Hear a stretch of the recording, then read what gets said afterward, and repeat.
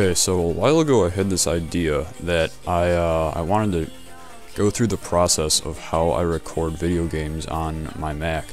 And I imagine there's a lot of people out there that have had trouble with this or don't exactly know how to do it, or what hardware to get and what software to get. So that's what I'm going to go over right now. And at the end I'm going to throw in the clip that the finished product, so you guys can see that this works. Okay, step one, you need to know what hardware you're going to have. So I'm using the HD PVR by Hauppauge. So far I've had no problems with it. I've heard people having problems with it overheating, but I've run it for hours and hours and hours on end. I haven't had any problems with it. I've had it for over a year so far. Probably coming up on 2 years. So there's that. And then obviously your computer. I have a late 2009 iMac. Has a crappy dual core processor in it. I upgraded it to 12 gigs of RAM just for editing. If you guys want to see how to do that, I can put up a video on that also. And then my TV over here, I have a it's an LED LG TV, and I'm happy with it. I believe it's like 27 inches or something like that. Okay, so what you want is to turn your Xbox on, and you want to hold on. Try and go around. Yeah, I'll show you what the back of the PVR looks like. You want to just make sure that you have all of your component cables in. Unfortunately, there's no HDMI on the one that I have. And then make sure that you're on your component input on the TV. That's hardware-wise. Now, before you're going to get... Oh, whoa. I have like a dual display thing on my TV too. That's another thing that I could put a video up of. But anyways, you want to be on component on your TV, and you want to make sure you have all your component cables inputted on your Hauppauge. And I will show all those and exactly what that looks like. Software wise, on the computer you want iTV. That's what I use. I got it through Elgato.com. It's like 80 bucks if you want to buy it through them. I actually purchased it through them, but that was over a year ago. Okay, so iTV. As you see here, I've got my Xbox shown up on my computer, and this is all live. So if I flip through this, there's a slight bit of latency, but that is what I'd be recording. Up here, if you click this little button, it's going to show you all of your previous recorded things. I recorded the Video Game Awards for 2012, so that's what all these are. I just haven't done anything with them. So what we're going to do is I'll load up Black Ops here, and if you can't get anything to show up, just go to Open Live TV window once you have all your components in and everything, and your screen will pop up here.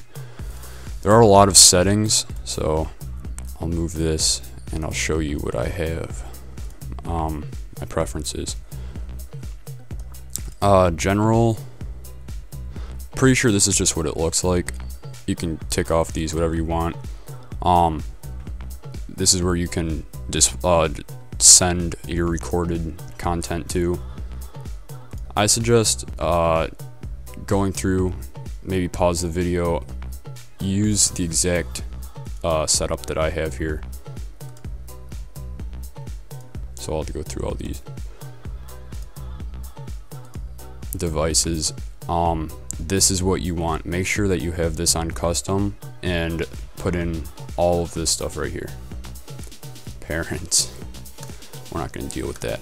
Okay, so here, this is known as your remote, and you can shuffle through your different inputs if you have, like, I don't know, other TVs that you're using, I suppose. But we're just going to focus on the basic. So if I hit start here, actually what I'll do is I'll start. This is your record button right here. So I'm going to hit record, and recording started. I'm going to hit start, and this is actually being recorded right now. So this is what our final clip's going to look like. Okay, so now I'm going to stop recording.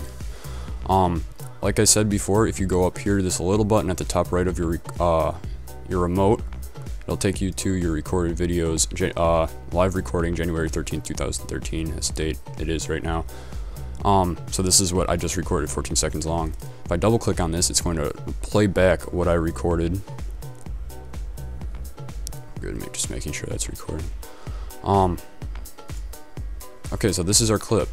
If you right click on it, go down to export, because essentially what iTV does, it records it to it records it in its own format. It's not an actual video format that it's recording for you, so you have to export it once you have all these recorded. I'm gonna save it as test.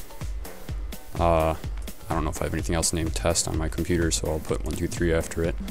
I'm gonna save it to my desktop. I'm gonna save it in H.264. It'll be easier. MP4 data rate to 10,000. Image size. I'm just gonna do 2012 or 1280 by 720. That's just standard HD.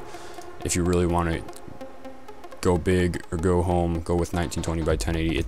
I don't think it really matters though, because 9 out of 10 people are just gonna watch it in standard 360 format on YouTube anyways.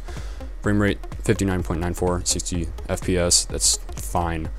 I'm going to go with just what I have here for the audio. Make sure it's stereo channel, I guess. You don't want mono. Okay, so we will save that, and then what you see here is it exporting our clip. So because I have a crappy processor in my computer, that might take a while, but I'll just jump cut it, I guess. Actually, instead of doing that, we're gonna jump into Final Cut Express.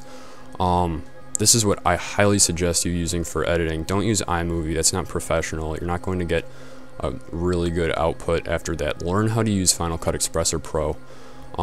So here, what I've done, I have a template for 1280 by 720, or just a standard HD screen.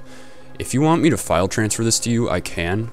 Just let me know in the comments, because I had a hell of a hard time trying to figure out how to get an HD screen.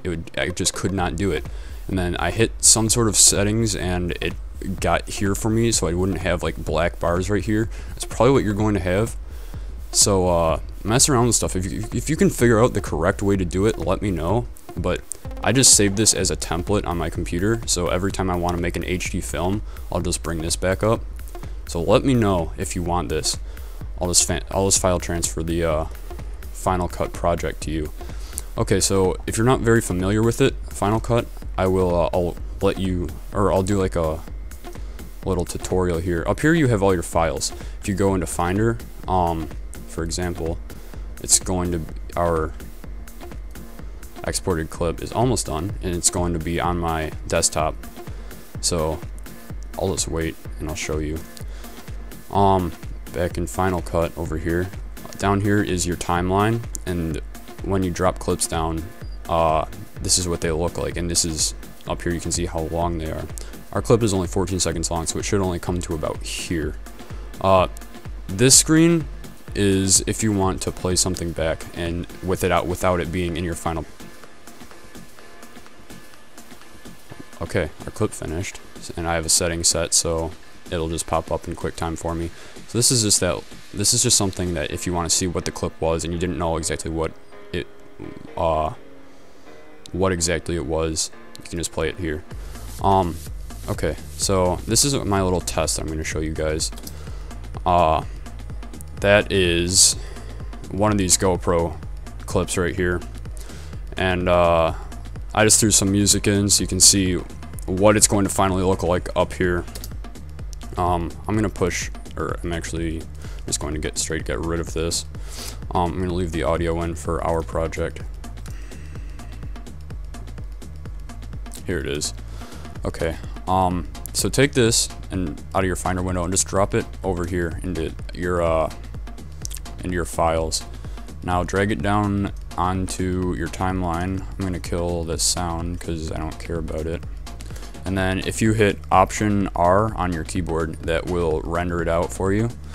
If you don't want to, that's just the shortcut. I suggest learning shortcuts in Final Cut because It's going to help you a lot. It's going to save a lot of time. If you go up to, I think it's sequence, render all, that'll also render it out for you. Okay, so to give you an idea, we're there on the in Final Cut. So spacebar, but if you're curious, is the shortcut that I'm using just to stop and start. And this is what we recorded up here, render out. And you're going to notice that it's very choppy up here, and you can't export a video from Final Cut unless you render all of it out. So that sort of explains it better for you. Okay, so render that out. And then once this is finished, we're going to export it. And you have to export it from Final Cut once you're done with... Okay, I'm just going to cut this out to save us some time. Okay, so make sure you don't have a clip selected like this when you're going to do it. Just go, just make sure, you just click anywhere on your timeline, so like this, and then File, and then Export using QuickTime Conversion. Save it to wherever you want. Options is important. Size, you don't want it compressor native is what it's going to show up as. This is not high definition, so go with 1280 by 720 HD because that's what we recorded it as. And then settings, I go with best, and then just save it as current FPS because that's 60, and then that should be okay. Sound settings, I usually do best because I want the best, but normal is fine too. There's not a huge difference. I think you don't want any filters on it. I think this is about it. Make sure you have this ticked off too. And just save it and save, and then it's going to start exporting for you, and then that will be your final video project that you can upload. That's basically it. I know my tutorial might have sucked, but if you have any questions at all, let me know. I'm going to throw in the final video, what it looked like at the end here. If you're struggling with this, just leave a comment and I'm going to respond. Yeah, so hopefully this helped you out. Bye.